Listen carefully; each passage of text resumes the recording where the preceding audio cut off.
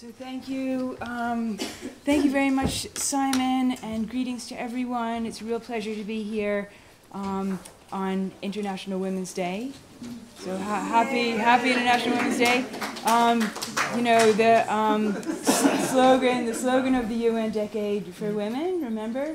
Think globally, act locally. Head of politics of location built into it. So it's worth remembering. Okay, so this conference so far has been exploring a specific question, but in the explorations of those questions, we've been registering a number of turns that have occurred within the academy, within critical thought. One is obviously the spatial turn.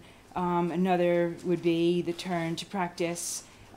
Certainly, the turn to things and to objects has been very much in evidence, and in the paper I want to give you today, the turn to technology and the turn to animals and the turn to reproduction figure prominently.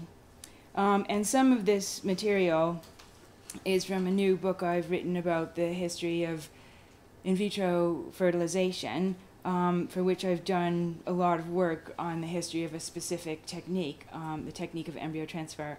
And it seemed a very fitting subject for this occasion because it's about moving embryos around and turning both embryos into tools and also turning their location into a means of exploiting those tools. So that's the subject of my talk. Can you hear me? I'm not using a mic. So can you hear me at the back? Am I reproducing myself adequately? I should use the mic, okay. Just bends it over. Would it be that one, or should I use that one? No, the tall bendy one. Okay. I'll have to move over here then. Okay, so that's probably better. Yeah, now I can hear myself. This paper examines the location of knowledge in relation to bodies, and today I want to look at biological bodies in the simple sense of living bodies that are studied by biologists. But right away,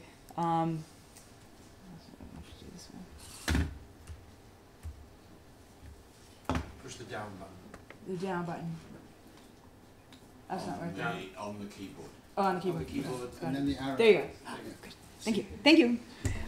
So I want to talk about living bodies that are studied by biologists, but right away we encounter a conceptual issue that reminds us of the last session, because the term biology confuses exactly the two kinds of knowledge that we're supposed to be separating for this conference, namely knowledge with and knowledge through. Confusingly, the term biology refers both to the object of study, specific biological bodies, as in the biology of the common ruminant, and the form of study, or the species of knowledge, as it were, referring to the discipline of biology or biological science. Biology conflates these two things, unlike sociology, which is, of course, the study of society.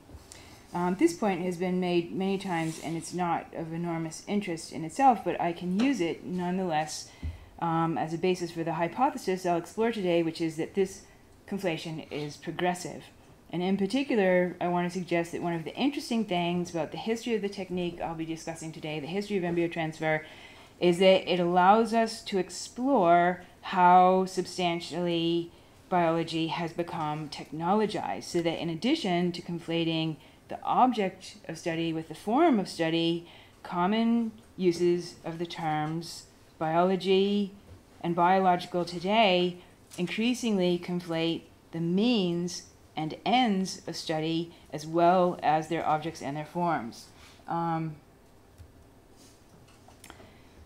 And in my new book about the history of and future of in vitro fertilization and stem cell research, I suggest that IVF is not only a model of reproduction or for reproduction, it is not only both a copy of reproduction and a transformation of reproduction, it is also, of course, both a means and an end of reproduction, including, of course, human reproduction, or, as it's conventionally known, biologically, reproduction in man. The rapid routinization of IVF over the past 30 years has, among other things, substantiated a new reproductive model as both biological and technological, through which a new norm, including a new family norm, a new kinship norm, a new gender norm, a new norm of technologized biology has become standardized and humanized, not to mention routinized, commercialized, lots of otherized. Another way to understand this transformation is to use precisely the terms that frame this event, namely what it means to move from an understanding that is formulated with something to how it is formulated through something, and how these two locations of knowledge are related. The history of research on mammalian embryos that precedes in vitro fertilization exemplifies how an approach that begins by using embryos as study objects is transformed when these objects themselves become the means of study, transforming classical or descriptive embryology into experimental embryology. And in turn, we can see how experimental embryology transforms over the course of the 20th century, eventually becoming not only a means of studying mammalian reproduction, but a means of accomplishing this end in humans. And as we now know, after 30 years of human IVF, after 5 million IVF offspring, the process of working with embryos has become a means of reproducing through embryos, and this change from embryos as objects of study to in vitro embryos as means to a reproductive end has indeed been a transformative one. And to map this transformation, I want to offer a very meandering tale that relates only a very small part of the human IVF story concerning the technique of embryo transfer in mammals, which began more than a century ago here at Cambridge. And since many other parts of the IVF story also happened here at Cambridge, this paper also implicitly asks and ends with what it means to study with and through Cambridge. So I will return to that later. But for now, we need to imagine ourselves 110 years ago just north of Manchester in a small, private, experimental laboratory at the home of Walter Heap, a wealthy Victorian polymath with an interest in heredity. I want to use Heap's story to ask not only how mammalian embryos came to be moved around, moved through other animal bodies, instrumentalized and handled, but also how this knowledge is reproduced over time, because Heap's experiments have become increasingly iconic within both the history of science and technology studies, and increasingly the history of IVF. On April 27th, 1890, at his home in Prestwich, not far from Oldham, where the world's first test tube baby would be born, just under a century later, the English experimental embryologist Walter Heap completed the first embryo transfer in a mammal by surgically removing a fertilized egg from an Angora doe and transferring it into the uterus of a Belgian hare. The offspring of these experiments offered living proof of the viability of a new technique, as well as partial confirmation of Heap's hypothesis that the maternal body exerted no transformational influence over the heritable components or germplasm contained within the fertilized egg or conceptus. Heap had learned his highly innovative techniques at the Morphological Laboratory here in Cambridge, where he both trained and worked as a demonstrator under Michael Foster and Francis Balfour in the 1880s, and his description of rabbit embryo recovery was published as an appendix to Foster and Balfour's Elements of Embryology in 1883, and it was thus already part of the textbook embryology of the late 19th century, a period during which embryological experimentation was developing very rapidly. Although Heap would become a key figure in what was later denominated reproductive physiology, and known in particular for his research on reproductive seasonality, or estrus, his embryo transfer experiments concerned heredity rather than gestation. Like others before him and after him, Heap sought to prove that the mechanisms of heredity were completely independent from those of gestation. But Heap had a larger animal in mind while he was working with his rabbits and hares, namely the infected offspring of the agriculturist Lord Morton's prize thoroughbred mare, whose striped foal was the subject of a famous letter presented to the Royal Society as definitive proof of the ancient theory of telegony. In contrast to the argument promoted by Heape's contemporary August Weismann in 1893 that the germplasm conveys heritable particles or vital units intact, and that the apparatus for transmission of these, quote, nuclear rods existed completely independently of the body or of the soma, and were thus unalterable during the process of reproduction, telegonists, if we may call them that, believed in a form of reproductive imprinting. Turns out they were kind of right, but that's another matter. Weismann believed these views were outdated and unsound. Contrary to the opinions of Aristotle, Darwin, and the early modern English horse breeding community, the so-called Weismann barrier was imagined to separate heredity from reproduction completely. The continuity of the germplasm hypothesis divided the processes of germination from gestation just as completely as they divided one individual from another. The owners of the striped foals, born of very expensive thoroughbred mares, disagreed and would not be moved, and Lord Morton's mare proved their point.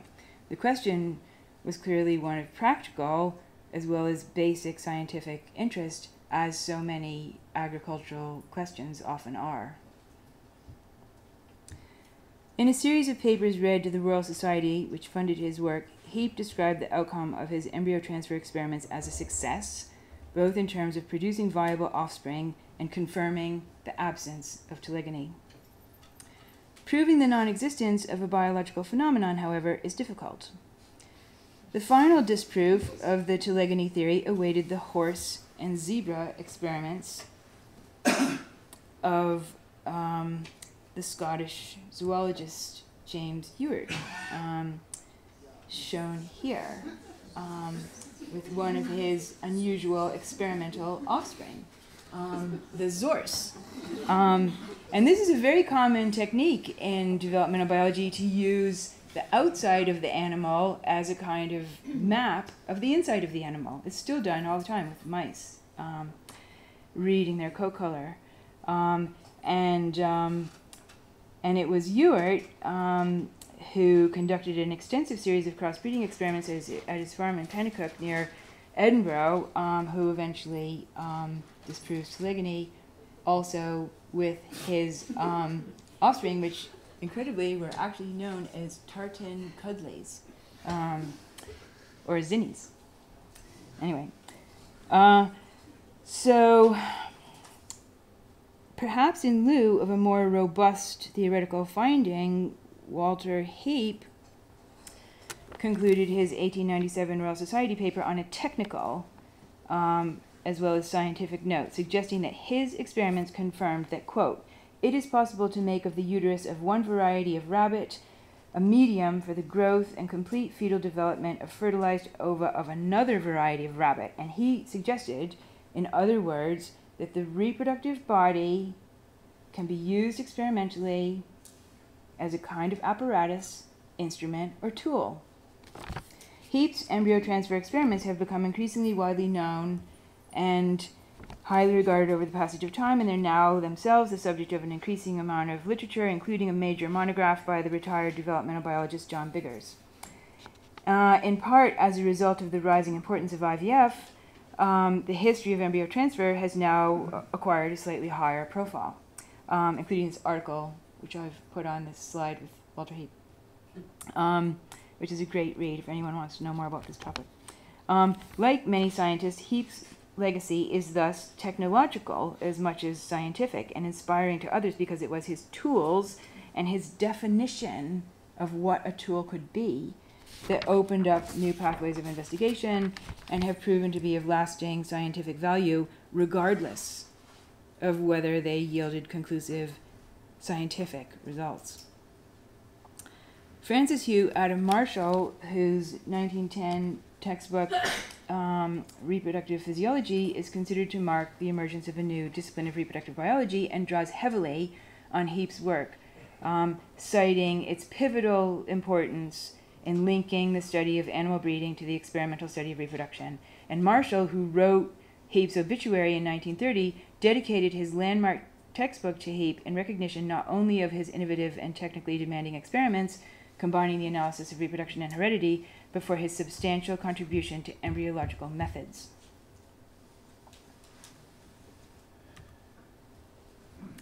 An important feature of Heape's embryological experiments was not only that they combined an interest in heredity and reproduction and pioneered a new technological means of transferring reproductive substance from one animal to another, but they were conducted in mammals. From an embryological point of view, detailed knowledge of the events involved in the very earliest stages of mammalian reproduction and development is much more difficult to obtain in mammals for the simple reason that these events take place inside a living body. Unlike salamanders, frogs, axolotl, chickens, sea urchins, worms, tortoises, fish, or other common model organisms in embryology, the majority of mammals are distinguished by viviparity, the lack of a shelled offspring. Heape's contribution had been to introduce a new tool as well as new media in the form of other animals to prove the viability of his system for experimental purposes. His contribution could be described as the generation of a new species of technique, a technique that has since acquired a life of its own and is now central to two of the world's largest reproductive industries, the livestock embryo transfer industry and the enormous global reproductive service industry based on clinical IVF, or, as it's known in the business, IVF and embryo transfer. However, it's not my intention to either naively celebrate the forward march of scientific discovery over time, obviously, nor even the particular genius of Walter Heape, actually, much as the conventions of historical narration often tend towards those ends. In fact, I've argued in the chapter of my new book concerning the technological precursors of modern IVF and embryo transfer that they were incredibly haphazard, and that Heape's story illustrates just how fortuitous this history was. It turns out many of the stepping stones to IVF were achieved purely by accident, as were gamete cryopreservation and intracytoplasmic sperm injection, known as ICSI. A lot of the history of IVF is kind of like, oops, you know, look, who would have guessed? But this almost random progress from Heape's initial embryo transfers onward is then sutured back together retrospectively. Let's look, for example, at the way Heape's experiments are mentioned by JBS or Jack Haldane in his famous paper concerning science in the future, read at Cambridge in 1923. In this paper, Haldane famously predicted that a Cambridge scientist would eventually produce the first IVF offspring in the 1940s, setting out an imaginary future trajectory from the evolution of in vitro fertilization to the eventual routinization of ectogenesis. Haldane's paper narrates a system of direct experimental descent from Walter Heape. As early as 1901, I'm sorry, you probably can't read this because that's like terribly lit. As early as 1901, Heape had transferred, I'm reading the quote, transferred embryo rabbits from one female to another. In 1925, Haldane had grown embryonic rats in serum for 10 days. In 1946, Clark succeeded with a pig. DuPont and Schwartz obtained a fresh ovary from a woman who was a victim of an airplane accident, etc., etc., etc. And eventually, he gets to the point of describing successful in vitro fertilization. And in turn, this article is the origin of some of the key terms that still define discussion in this area today, including both ectogenesis and transhumanism, and obviously these were also the inspiration for Brave New World. So, moving right along, among the other key aspects of IVF histories is that it paradoxically emerged out of the same research that led to the oral contraceptive pill.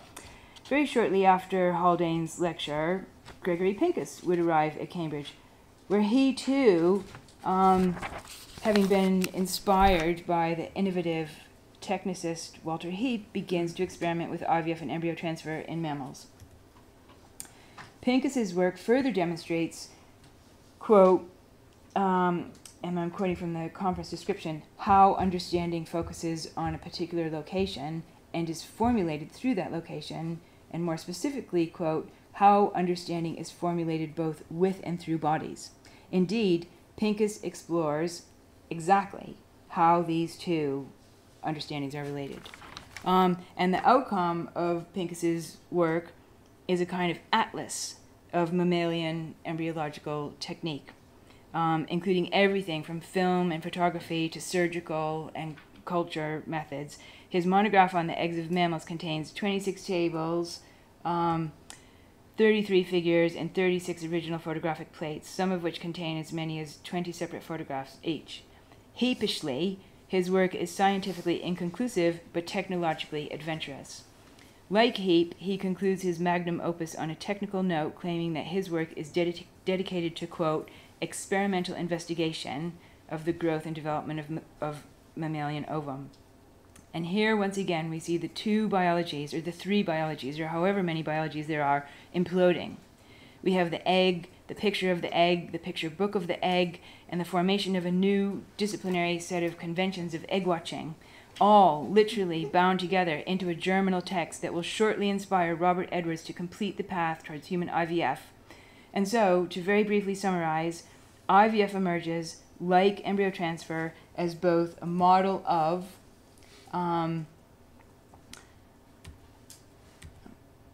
IVF emerges. IVF, which is 1969, initially developed here at Cambridge, eventually transferred into clinical use, 1978, expands hugely quickly after that, yada yada. IVF emerges, like embryo transfer, as both a model of and a model for reproduction, a means of both knowing and doing reproduction, and a transformation of reproduction. And this IVF platform has expanded very, very rapidly into genetic diagnosis, into stem cell research, into transnational reproductive service industry, and other directions as well. Okay, so I just want to move on now to the analysis of this story that I've told you, to the discussion of this story that I've told you about this technique. Because obviously, in the case of mammalian transfer, mammalian embryo transfer, we have what sociologists would call a work object, namely something that's being investigated and which we would now, in the newly thingified academy, understand to be speaking back to the investigators with its own agencies and resistances, or whatever else we might want to call them, entanglements, becomings, assemblages, interactions, objectologies, whatever.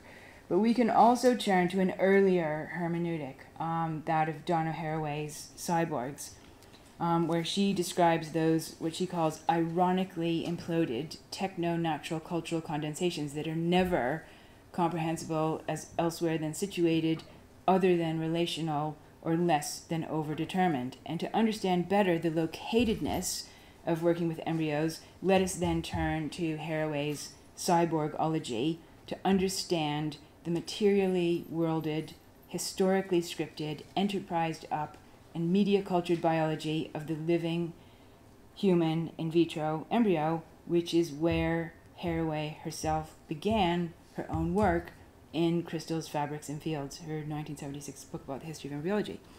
Haraway's powerful model of material semiosis, through which technology is interpreted as both expressive and formative of conceptual materiality, which obviously here takes on a set of recursive meanings, draws on her training as both a biologist and a historian, and was first forged in the context of embryology. As Haraway noted of the embryological debates described in her 1976 books on the metaphors of organicism that competed to organize 20th century developmental biology, the scientific models that inform experimental biology inevitably also model social life. As she observed in Crystals, Fabrics, and Fields, science cannot function without analogies, and these are inevitably also constitutive locations. She says, the traditional mechanist sees similarities between the organism and actual machines, such as the steam engine, hydraulic pump, or a system of levers and pulleys. The neo-mechanist builds a similarity set from codes, the molecular basis of genes, language, computers, and the organism. The organicist tends to see similarities in the structure of molecular populations, the cell, the whole organism, and the ecosystem. Concrete analogies are drawn from models, gestalt phenomena, fields, liquid crystals, and also computers. These lists suggest that persons holding one of the three perspectives that would be inclined to work on different experimental problems and to interpret the results in a different language. So this is really the recursion whereby conceptuality literally remakes conception. A recursion that has become increasingly familiar and really to a certain extent now defines certain areas of biology. The scene Haraway described here in the 1970s, let's not forget, of the enframement of experimental action has since come to be known as science in action, laboratory life, sorting things out, and Haraway's concern has always been with the politics of scientific world-making. This is exemplified in her first cyborg figure, the cyborg embryo, not yet denominated as such, but just as surely a product of worlds ambiguously natural and crafted, as she calls them, or couplings between organism and machine, such as the chip, the fetus, the gene, the seed, the database, the bomb, the brain, then the ecosystem, which are the familiar figures from her work. In writing of the turn of the century embryo, Haraway demonstrated that we cannot even look at the embryo objectively, scientifically, in the laboratory under a microscope without seeing it through the lens of prefabricated, culturally inherited, constitutive, real, and inescapable frames of reference that incorporate the external world into what Evelyn Fox Keller describes as the biological gaze. Today, the evolution of IVF and embryo transfer offers similar lessons not only about how socialized and socializing scientific understandings always are, but now also, and ever more visibly, how social values, systems, and aspirations are being engineered and constructed in such a manner that they too become part of what biology and biological mean. I want to skip ahead a bit because I want to make sure we have time for discussion. How are we doing for time? Yeah. So the question of how these understandings are achieved with embryos, for example, by working with embryos, is clearly related to understandings that are formulated through embryos in the sense of using them either as lenses or as specimens. And this question quickly acquires an intriguingly recursive character when we note the number of different forms of passaging through embryos that are occurring in the story I've told you so far. So far, for example, we have the relationship of embryo transfer to the inheritance of scientific concepts and methods. And related to this, we have the theme that I've been emphasizing even more strongly, which is the passaging of technique. So what we have might be called technical inheritances that are being passed on over the course of the development of embryology and then literally embodied as offspring. And what's interesting about this history is precisely the relation between with and through, because this is how the processes involved in conception, reproduction, and inheritance are being reconceived, reproduced, and passed along. And the conversion that solidifies this recursive union is achieved as a form of embryo exchange, since the conceptus gradually transforms from being the object of study into its means and eventually into its end. So I just want to finish up here with the conclusion. So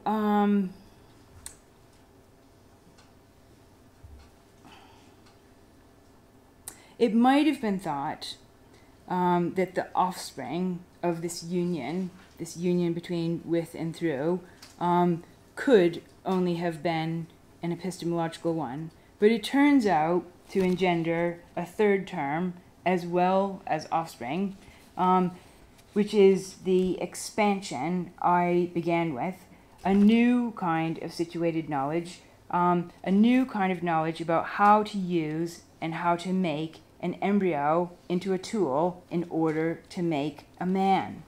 And it's this final location of knowledge, this final embodiment of the knowledge of embryo transfer that leads us to the question I want to end with, which I just want to illustrate with this incredible brochure that I was sent while I was writing this paper, which is the new annual report from Cambridge Enterprise. And I don't know if you can really see it as clearly as you might do if this was slightly better lit, but this is the cover of the 2012 annual review. It's just been published, and it's clearly showing a cell, that's being punctured by a tool. And if you open up the brochure, you get the other half of this, which is the holding pipette that's holding the cell. You get a sort of almost like a horizon of this cell being manipulated, which is actually an egg cell, and this is drawn from a spin-out company from Cambridge that develops genetic diagnosis for in vitro fertilization. And I think what's interesting about this that you can't really quite say so much is that this cell, this work object, this very interesting conceptus, is a little bit like an eye. And if you see in the middle, it doesn't really look like a cell. It really looks a little bit more like a way of seeing.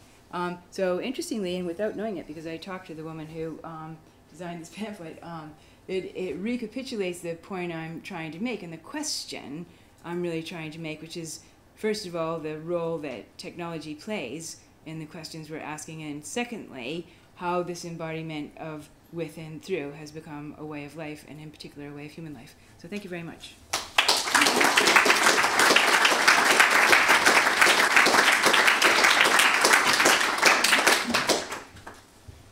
So I want to thank Sarah for that wonderful paper and for what I hope to show is her very important work. And I also want to thank Simon for when he talks about thanking Leverhulme and Mellon, we have to thank him for figuring out how to get and mix Leverhulme and Mellon together. So thank you, Simon. But before I start my direct response, I just wanted us to think just a bit about the extent to which we want to historicize or not the forms of knowledge and understanding that we've been talking about. Because one version of this says, in an epistemological way, we can know through voice, we can know through things, we can know through concepts. Another version of this, even another version of this conference, could be, why are we knowing through things at this particular point? So in regard to things, the Re-Enlightenment Project has worked with the ghostwriters of Neil MacGregor's 100 Objects, and they made it very clear that their notion of thinking through things was particular to the moment of mass audiences for museums. Because when you have more people walking in the doors of the British Museum and trying to get into the Enlightenment Gallery, in fact, you have to put fewer words on the placards so you can move people faster through it so the lines don't go out to Great Russell Street, which means that you have to really do two things. One, engage in the fiction we debated about whether objects speak for themselves, and the other one then is to go to letterpress and produce a book and then remediate it into shows. In regard to the other ways in which, as an example, thing theory works, it seems to me that here the disciplinary issue is incredibly important. If you think of who was named, so Jonathan Lamb, Bill Brown, Claire Pettit was up here. It has a lot to do with the fate of literary study. And in many ways, it's an artifact of literary study, which started to feel stuck within the canon, then expanded the canon a bit through gender and geography, then expanded more through cultural studies, and then just decided to just do everything as well.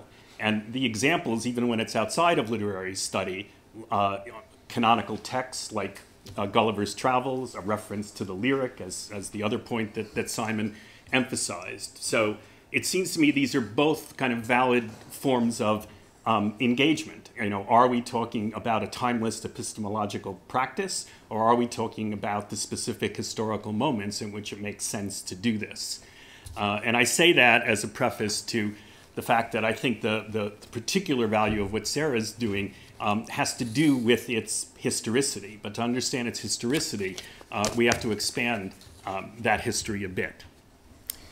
It is of, quote, considerable sociological interest, Sarah writes, to observe how substantially biology has become technologized.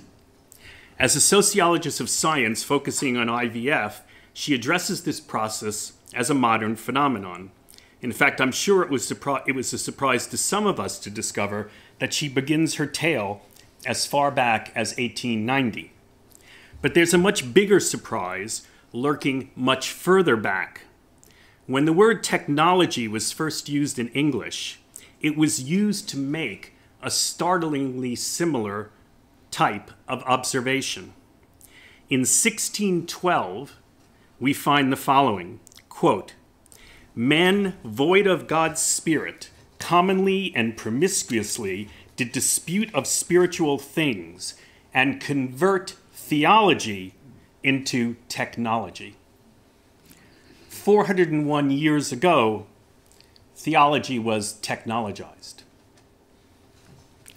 As a literary historian in the older inclusive meaning of literary as all letters, I can most usefully respond to Sarah's tale by scaling up our history of technologizing.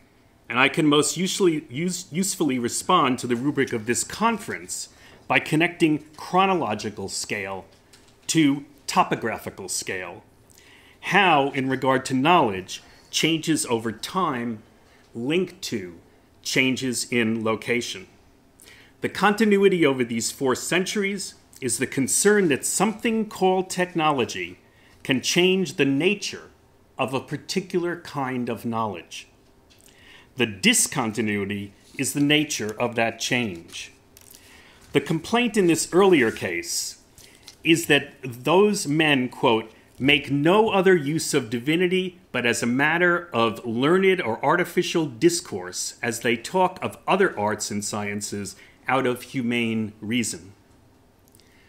Clearly, technology signaled something else back then, something that on the basis of this example had to do with kinds of discourse, the practice, that is, of rhetoric.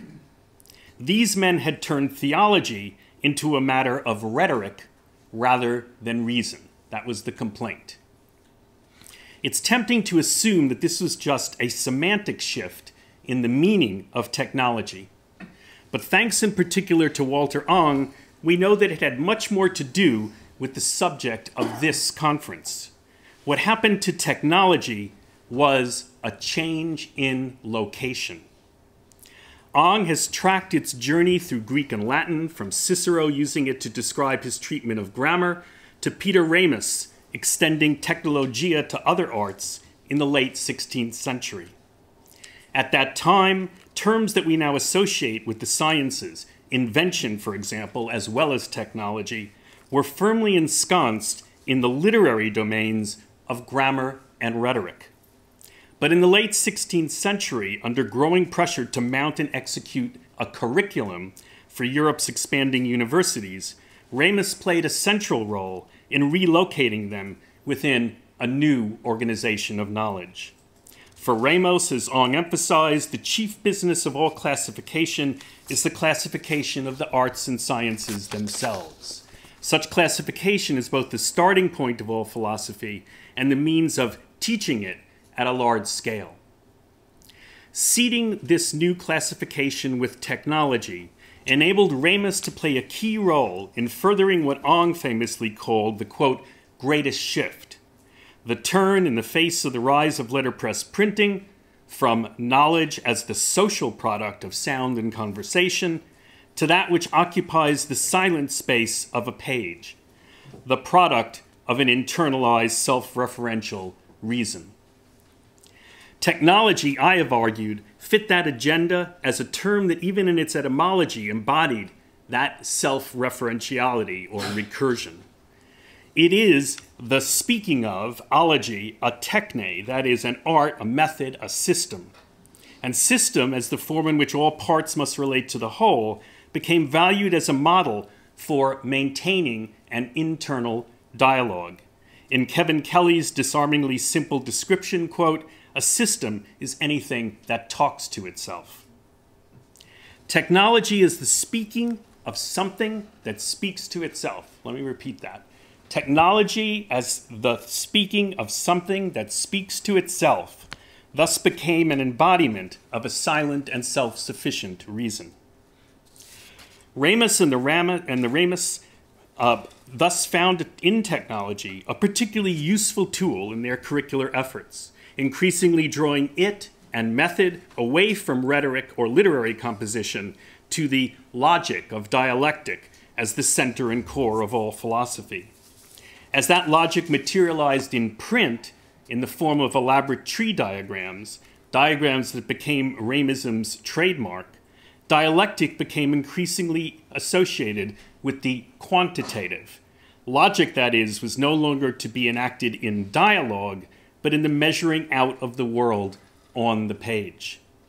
Just a century after Ramus's murder in 1572, the tree diagrams had branched infinitely into the calculus, the world had become a system in the pages of the Principia, and technology had taken up residence in what became the disciplines of the modern sciences.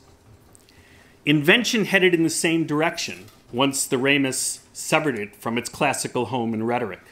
Cut free of the social, it came to perform instead the silent work of reason, diagrams displacing dialogue as the means of discovery. As an increasingly isolated and isolating undertaking, invention, like technology, also became a feature of what we call the sciences. This is why I think Sarah's work is so important. She is helping to write a new chapter in the history of the organization of knowledge. At the moment in which letterpress printing is loosening its hold on our conceptual architecture, technology is getting its voice back, a process which crucially transpires through a change in location rather than a change in meaning. Technology is being removed, moved in part back to where Ramus had found it, where it was a weapon in the theological strife that claimed Ramus's life. This is what those of us in the Re-Enlightenment Project would call a relocation. To be more precise, without selling its home in the hard sciences and engineering, technology is looking for a good second home in its old, noisy haunts. At its best, as in Sarah's work, the sociology of science is a kind of relocation services, a bustling business that has grown from Donna Haraway's startup formed in the early days of Silicon Valley in the 1970s. Sarah provides the most concise and accurate version of its business plan that I have ever read. The sociology of science, she writes, provides a, quote, model through which technology is interpreted as both expressive, it talks, and formative of conceptual materiality, unquote. That is, it puts technology back in the place where it can start talking again. What we can then hear is the rhetoric of science, the discourses in the case of IVF that articulate the body as technology, both as, in Sarah's words, a tool, and when bodies are put inside bodies per the insertion of one animal's reproductive system in another animal, as, quote, media. Sarah's work thus puts in perspective what she amusingly calls, quote, the newly thingified academy. It helps us to answer the obvious question we didn't quite address this morning. Why at the very moment in the early 21st century that when digital technologies are taking off and thus proliferating the virtual, have we become newly obsessed with the material and the physical? An obvious answer is that materiality still holds the appeal of the real, outside as well as inside the academy. But there's a less obvious and more, I think, important answer. If Marshall McLuhan resurfaced in the future, as I'm sure he already has, he wouldn't be scratching his head. He'd be explaining thingification with the principle of remediation, the bare bones of which he first uncovered in reading King Lear. I'm modifying it here, per Donna and Sarah, to describe not just technologies, but also the realities they help to constitute. The principle dictates that in moments of change, the older form of reality becomes the content of the new one. Just as Wordsworth filled the newly physical nature of the Lake District all of those green things, with the metaphysical nostalgia of what he called, quote, something evermore about to be. So we now fill the virtual space of our computers and the web with the remains of the physical. In English, for example, we anatomize in the new book History the materiality of print culture with a fervor worthy of the television show CSI, a sort of literary scene investigation. From high culture to popular culture, our new programs in universities and on the tube are turning physicality into content. We showcase the real and we watch reality shows. I link the two not to trivialize this transformation, but to emphasize its scope and therefore its long-term importance. In the long revolution of the history of the organization of knowledge, thingifying is and may be most significant not for its local results, but as a symptom of technology, like embryos, on the move. As those who drive the moving vans that are leading the way, like Sarah, can testify, and the quality of this conference, I think, confirms, the location of, and per Pete, the location in knowledge matters.